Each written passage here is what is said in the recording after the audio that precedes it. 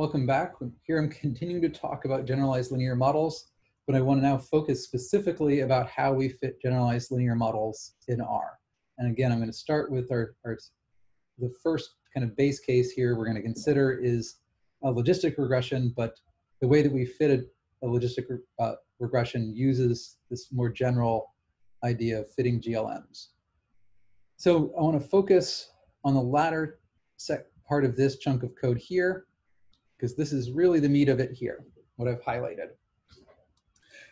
First thing to note, when we switch from a linear model, which we fit using LM, to a generalized linear model, we now fit it using GLM.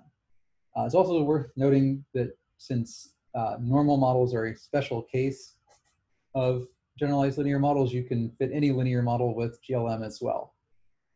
And so the equation syntax is exactly the same, y tilde x, and everything we covered in the last few lectures applies here. You can write a generalized linear model that has a polynomial. You can write a generalized linear that has interaction terms. You can write a multiple regression version of generalized linear models that has multiple predictor variables.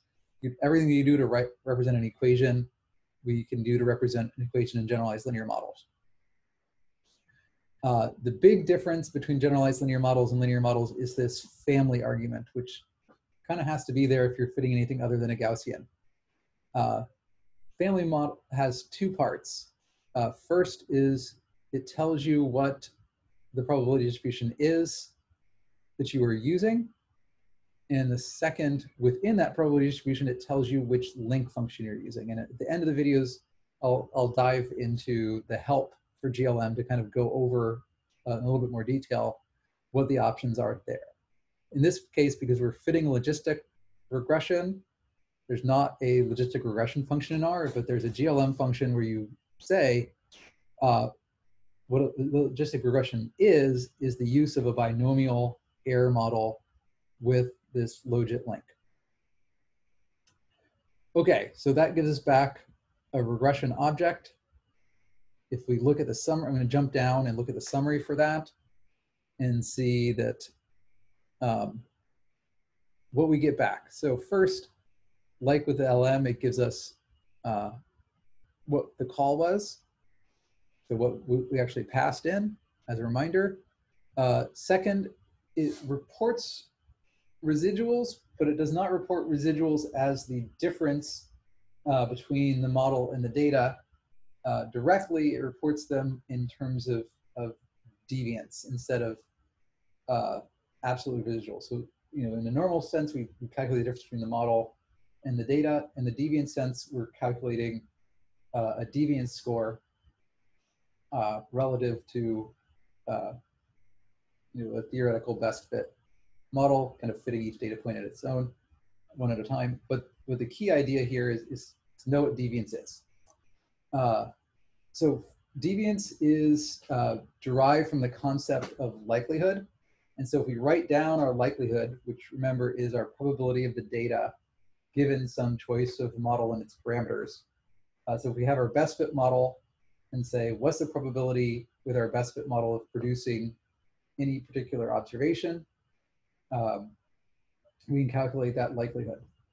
To go from likelihood to deviance, we take the log of that likelihood and multiply it by 2.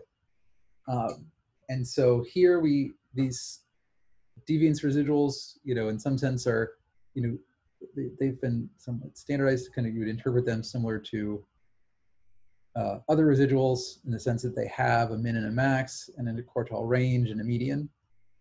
For our coefficients, again, we're going to have a column for our variables, and here we have our intercept and our x, our best parameter estimate, our standard error of our best parameter estimate, a z-score, and a p-value for that z-score. It should be noted that we are using a z statistic here instead of a t statistic because we don't have a residual error term here. And then we have some overall estimates of so analogous to an ANOVA table, our null deviance and residual deviance. And then instead of getting R squared and stuff like that, root mean squared error. We don't have that because we're not using normal residuals. Instead, we have an AIC score. So that AIC score, as we talked about it in our model selection lecture, allows us a way of comparing models. And so you might fit a GLM that just has an intercept and doesn't have any covariates at all. So y tilde 1. And then you could fit with an X, or you could fit multiple X's, and you can compare different models. Okay, so we get back that now GLM object, and from that we can do things similar to what we've done before. So one thing we can do is we can make predictions. So we're going to pass that LM object in. We need to make a new sequence of X's like we've done in the past. So here it just goes from -5 to 10. And then we make predictions. Now, once we make the predictions, we need to transform them. The predictions are made in a logit scale, so we need to inverse logit that to get back to a linear scale. And then we're just drawing those lines. So here, the golden yellow line was what we used to simulate the data from. The red line is the maximum likelihood best fit line. Thing to note here, that GLM predict option did not come by default with a confidence and predictive interval estimate. We will cover how to generate confidence and predictive intervals more generally for any model in a couple weeks after we've finished up this unit, and then talk a bit more about likelihood, and then we can talk about how we estimate uncertainties in models more broadly. So we'll be seeing that in the coming weeks. Cool. I'm gonna wrap this up, and we'll move on to some more GLM examples after this.